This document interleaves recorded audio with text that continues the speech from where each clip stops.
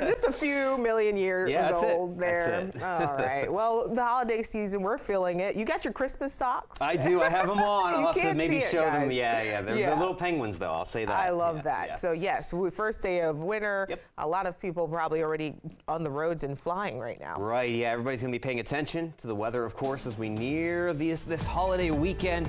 Everybody getting out for those holiday plans. I will say it's not the prettiest day out there for this first day of winter with how cloudy it is. There's the National Cathedral, a gray background as a weak cold front is the main culprit bringing in some of this cloud cover, and it is having an impact on our temperatures out there, making it feel a little chilly, no doubt, for this new season. Here's where we started out at early this morning. Not quite as cold as last night, but as we look back to the west here, it looks like we still did have Martinsburg, Manassas, Luray, a few locations dropped down below that 20-degree mark. And then we had D.C. up near 32, so not quite as cold in some locations, just as cold in others. But with the added cloud cover that has rolled in here, we have quite the temperature divide. As you go back toward the I-81 corridor, the Shenandoah Valley, temperatures are still holding in the low to mid 30s. Very chilly to the west. Meanwhile,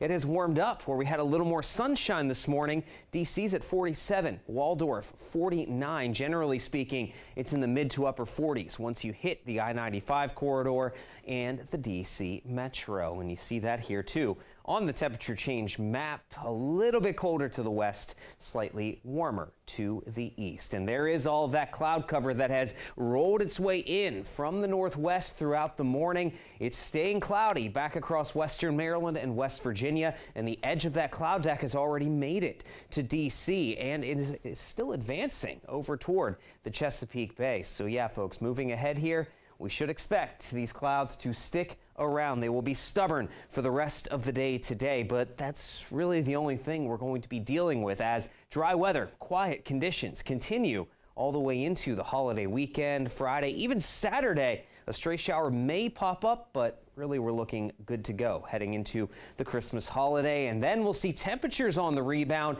It's going to be mild out there, 50s for your Christmas day, and that will be ahead of a very soggy pattern that looks to set up starting the day after Christmas and rolling through much of next week beyond that. Now, talking about these clouds, again, the models have had a tough time with these clouds spreading out a little bit more so than anticipated, but you see the general trend here as we go into the late afternoon, early evening for today, folks. Those clouds will continue to push south and east, and there will be few peaks of sunshine to be found. You'll have to go south of I-66 in Northern Virginia, possibly over toward the Chesapeake Bay to see any bit of clear sky. But as we roll through the night into the day on Friday, well, it looks like we'll have a slight break with a few more peaks of sunshine happening out there for our Friday. Definitely looking a little bit better as we get into the end of the week. And then temperature-wise, well, we're not expecting much of a change.